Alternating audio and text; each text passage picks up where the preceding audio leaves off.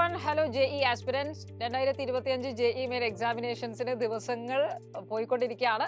And I know definitely you people are studying very well and hard and smart. എന്തായാലും ഇതേപോലെ നന്നായി തന്നെ പഠിച്ചിട്ട് പോവുക. നമുക്ക് എങ്ങനെ ഈ പഠിക്കുന്നതിന്റെ ഇടയിൽ നമ്മുടെ mathematical skill, problem solving skill എങ്ങനെ increase ചെയ്യണം എന്നുള്ള കാര്യം കൂടി നോക്കാം. Because this is essential for JEE main examination. Whether your subject is physics, chemistry or mathematics, especially section B ലേക്കൊക്കെ വരുന്ന സമയത്ത് നമുക്ക് കുറെ കൂടി accurate ആയിട്ട് problems solve ചെയ്യേണ്ടതുണ്ട്. Therefore, regular practice നമുക്ക് വളരെ essential ആയിരിക്കുന്ന ഒരു കാര്യമാണ്. And let us see how to improve your mathematical skill or problem solving skill for your JEE main examination. ഇതിലെ ഏറ്റവും പ്രധാനം if you talk about chemistry, chemistryയിൽ നമുക്ക് calculation part വരുന്നത് physical chemistryയിലാണ്. Physical chemistryയിൽ ഒരുപാട് chapters ഉണ്ട്. അതേപോലെ ഇക്വേഷൻ സബ്സ്റ്റിറ്റ്യൂട്ട് ചെയ്യുന്ന അല്ലെങ്കിൽ നല്ല അണ്ടർസ്റ്റാൻഡിങ് ആവശ്യമായിരിക്കുന്നത് ഫിസിക്സിൽ നിങ്ങൾക്ക് വരും. ഇവിടെയൊക്കെ ഒരുപാട് കാൽക്കുലേഷൻസ് നമുക്ക് യൂസ് ചെയ്യേണ്ടതായിട്ട് വരും. അതിൽ ഏറ്റവും പ്രധാനമായിട്ട് ശ്രദ്ധിക്കേണ്ടത് ഒന്ന്, യു മാസ്റ്റർ ദി കോൺസെപ്റ്റ്, അല്ലെങ്കിൽ you should have A fundamental clarity in the fundamental concepts. That is very important. അതുകൊണ്ട് mastering the concept is essential for your examination. ആദ്യം ബേസിക് ആയിട്ടുള്ള കാര്യങ്ങളൊക്കെ നമുക്ക് തെറോ ആയിരിക്കണം. കെമിസ്ട്രിയിൽ നിങ്ങൾ ലെറ്റ്സ് സേ സ്ട്രക്ചർ ഓഫ് ആറ്റത്തിലുള്ള ഒരു equation or D Broglie hypothesis പറയുമ്പോൾ what is that hypothesis എന്നുള്ളൊരു കാര്യം നമ്മുടെ മനസ്സിലേക്ക് വരണം. Once you know the concept, now understand the equation. Equation lambda is equal to h by mv എന്ന് പറയുമ്പോൾ ഇക്വേഷനെ പല ആംഗിളിൽ നമുക്ക് നോക്കിക്കാണാൻ പറ്റും. ഒന്ന്, അത് വെലോസിറ്റി ആയിട്ട് എങ്ങനെ റിലേറ്റഡ് ആണ്, മാസ് ആയിട്ട് എങ്ങനെ റിലേറ്റഡ് ആണ്, what are the other variations of the equations. അത് എപ്പോഴും എം വി വെച്ച് മാത്രമല്ല കൈനറ്റിക് എനർജി വെച്ച് കണ്ടുപിടിക്കാം. ക്യൂ ഇൻറ്റു വി പൊട്ടൻഷ്യൽ തന്നു കഴിഞ്ഞാൽ കണ്ടുപിടിക്കാം. സോ അങ്ങനെ ഒരു ഇക്വേഷന് തന്നെ പല വേരിയേഷൻസും പോസിബിൾ ആണ്. അതുകൊണ്ട് ഇക്വേഷൻ നന്നായിട്ട് അറിയണം. If you have multiple variations possible, especially അതിൽ നിങ്ങൾക്ക് ഷോർട്ട്സ് ആയിട്ട് പഠിക്കാൻ പറ്റുന്ന ഇക്വേഷൻസ് ആണെങ്കിൽ അത് നല്ല വൃത്തിക്ക് പഠിക്കുക. Let us say you know the equation now. Equation നന്നായി പഠിച്ചാൽ അടുത്തത് ഇക്വേഷൻ മാത്രം അറിഞ്ഞിട്ട് കാര്യമില്ല. You should know each and every concept or every term. Lambda is equal to h by mv എന്ന് നമ്മൾ പറഞ്ഞാൽ what is h? You should know it. What is m and what is v? അത് മാത്രമല്ല know their units. h എന്ന് പറയുന്നത് planks constant ആണ്. അതിന്റെ value and unit is very important.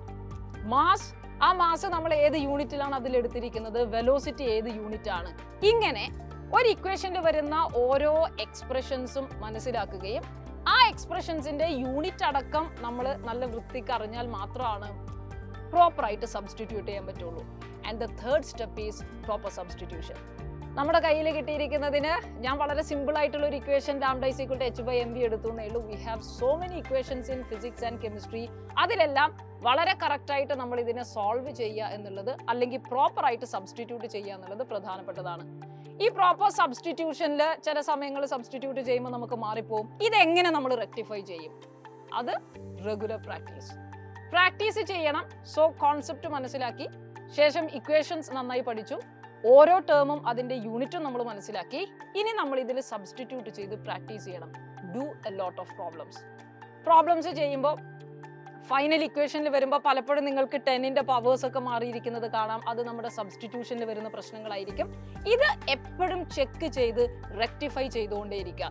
ഇത്രയും സ്റ്റെപ്പിലൂടെയാണ് നമ്മൾ ആക്ച്വലി കടന്നു പോകേണ്ടത്. ഇനി ഏറ്റവും നന്നായിട്ട് പ്രോബ്ലം സോൾവിംഗ് സ്കില്ല് ഡെവലപ്പ് ചെയ്യുന്നതിന്റെ key point, especially during your examination time, is time management. വളരെ സ്ലോ ആൻഡ് സ്റ്റഡി ആയിട്ട് ഞാൻ ഈ പറഞ്ഞിരിക്കുന്ന ആദ്യത്തെ പോയിന്റുകളിലൂടെ നിങ്ങൾ കടന്നു പോയാൽ, and you know that you mastered the concept, you know the equation, you know everything well and you know the substitution, you are good in maths. അങ്ങനെയാണെങ്കിൽ ഇനി ചെയ്യേണ്ടത് ടൈം മാനേജ്മെന്റ് ആണ്.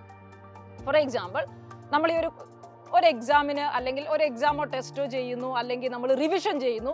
ഏതെങ്കിലും ഒരു ചാപ്റ്റർ നിങ്ങൾ എടുത്ത് റിവിഷൻ ചെയ്യുന്നു. ലെറ്റ്സ് സേ തെർമോഡൈനാമിക്സിൽ നിങ്ങൾ പ്രോബ്ലംസ് സോൾവ് ചെയ്യുന്ന സമയത്ത് which definitely require concept clarity. കാരണം വർക്ക് ഡൺ കാൽക്കുലേഷനിലൊക്കെ ചില കേസസിൽ വർക്ക് ഡൺ 0 ആണ്. നമ്മൾ ഇക്വേഷൻസ് ഉപയോഗിക്കേണ്ട ആവശ്യമേ വരുന്നില്ല.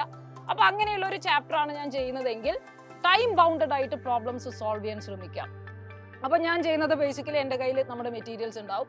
ഞാനൊരു മെറ്റീരിയൽ എടുക്കുന്നു. മെറ്റീരിയലിൽ ഞാൻ എക്സസൈസ്, ഏതെങ്കിലും ഒരു എക്സസൈസ് ചൂസ് ചെയ്തു. അതിൽ 20 ക്വസ്റ്റ്യൻസ് ഉണ്ട് ഫോർ എക്സാമ്പിൾ. അപ്പോൾ എൻ്റെ ടാർഗറ്റ് 20 മിനിറ്റ് കൊണ്ട് 20 ചോദ്യം ചെയ്യാൻ കഴിയുന്നുണ്ടോ എന്നുള്ളതാണ്. സോ ഞാൻ 1 മിനിറ്റ് കൊണ്ട് ഒരു ചോദ്യം ചെയ്യാനുള്ള സ്കില്ല് ഡെവലപ്പ് ചെയ്യാനാണ് ഞാൻ ശ്രമിക്കുന്നത്. ഐഡിയൽ ആയിട്ട് JEE മെയിൻ ആലോചിക്കുമ്പോൾ നമ്മൾ വിചാരിക്കും you have 1 hour for one subject. 3 മണിക്കൂർ പരീക്ഷയാണല്ലോ. അപ്പോൾ ഓരോ മണിക്കൂർ വീതം ഫിസിക്സ്, കെമിസ്ട്രി, മാത്സിന് കൊടുക്കാം എന്നൊക്കെ നമ്മൾ വിചാരിക്കും. അപ്പോൾ ആ രീതിയിൽ തന്നെ നിങ്ങൾക്ക് ഫോക്കസ് ചെയ്യണമെങ്കിൽ 1 മിനിറ്റിൽ തന്നെ ഒരു പ്രോബ്ലംസ് സോൾവ് ചെയ്യാൻ ശീലിക്കുക. സോ ദാറ്റ് നമുക്ക് കൂടുതൽ സമയം കിട്ടും, നമ്മൾ ചെയ്തിരിക്കുന്ന പ്രോബ്ലംസ് ഒന്നും കൂടി ചെക്ക് ചെയ്യാൻ കഴിയും, ബാക്കി വരുന്ന സമയം നമുക്ക് കൂടുതൽ മാത്സിന് കൊടുക്കാൻ പറ്റും. സോ ഫിസിക്സിലും കെമിസ്ട്രിയിലും വരുന്ന സെക്ഷൻ എ, സെക്ഷൻ ബിയിൽ വരുന്ന ഈ പ്രോബ്ലംസ് ആണെങ്കിൽ അല്ലെങ്കിൽ ന്യൂമറിക്കൽ ടൈപ്പ് ക്വസ്റ്റ്യൻസ് ആണെങ്കിൽ അത് മാക്സിമം സ്പീഡിൽ ചെയ്യാനുള്ള സ്കില്ല് കൂടി ഗ്രാജുവലി നമ്മൾ ഡെവലപ്പ് ചെയ്യണം. So this is very important. എൻ്റെ കയ്യിൽ 20 ചോദ്യങ്ങൾ 20 മിനിറ്റ് കൊണ്ട് ചെയ്യാൻ വേണ്ടി ഞാൻ ശ്രമിക്കുന്നു. ഇനീഷ്യലി അത് പോസിബിൾ ആവണമെന്നില്ല. മേ ബി ഞാൻ ആദ്യത്തെ 20 മിനിറ്റ് കൊണ്ട് ഒരു 10 ചോദ്യമേ ചെയ്യുമായിരിക്കുള്ളൂ. ബട്ട് ലേറ്റർ ഓൺ സമയം അനുസരിച്ച് ചെയ്യുമ്പോൾ അവിടെ കുറേ കാര്യങ്ങൾ നമ്മുടെ മൈൻഡ് അതിനോട് കണക്റ്റഡ് ആവുന്നുള്ളതാണ്. ലൈക്ക് എൻ്റെ മനസ്സിൽ എപ്പോഴും ഒരു ക്ലോക്ക് ഉണ്ടാവണം. That is very important. അപ്പോൾ എൻ്റെ മൈൻഡിൽ എപ്പോഴും എൻ്റെ സമയം തീരാറായി, I have to be quick എന്ന് ഞാൻ തന്നെ എൻ്റെ ബ്രെയിനിനെ കാറ്റലൈസ് ചെയ്യുകയും അങ്ങനെ നമുക്ക് കുറേ കൂടി ഫാസ്റ്റ് ആയിട്ടുള്ള തിങ്കിങ് എബിലിറ്റി ഡെവലപ്പ് ചെയ്യാനും സാധിക്കും. അതുകൊണ്ട് ഈ കാര്യങ്ങൾ ജനുവരിയിൽ വരാൻ പോകുന്ന ഫസ്റ്റ് ഫേസിൻ്റെ എക്സാമിനേഷൻസ് എഴുതാൻ പോകുന്ന എല്ലാ കുട്ടികളും ശ്രദ്ധിക്കുക. ഇത്രയും കാര്യങ്ങൾ നന്നായിട്ട് ചെയ്യുകയാണെങ്കിൽ and you continue to practice ചെയ്യുമ്പോൾ ആദ്യമൊക്കെ നമുക്ക് ചെറിയ ചെറിയ കോൺസെപ്റ്റുകൾ പ്രാക്ടീസ് ചെയ്യാം.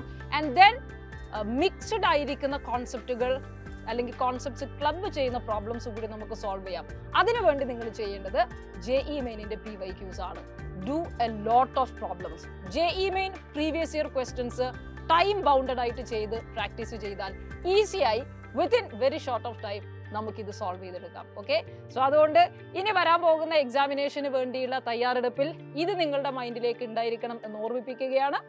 Let us see with some other concepts later. Bye. Wish you all the best.